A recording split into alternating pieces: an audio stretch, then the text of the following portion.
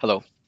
In this screencast, I will demonstrate how a component blocked by Nexus Firewall will look like to an Eclipse user. I will attempt to download a known vulnerable version of an Apache CXF security module that is not in this repository. Let us verify this module has not been quarantined as well.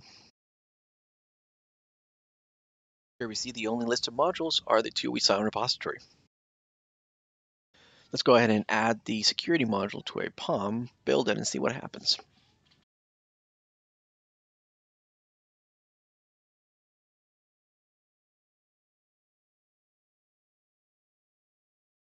So here we see the expected build failure when trying to download the security module, and sure enough, the stated reason is that it could not resolve the dependency.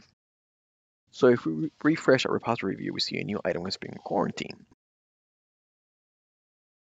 If we search for the new module in the repository report, we'll see that it's listed and it is quarantined. If we look at the policy set, we'll see that the item was quarantined because the security high policy's proxy action was triggered. I hope this has been helpful. Visit my.sonatype.com for more information.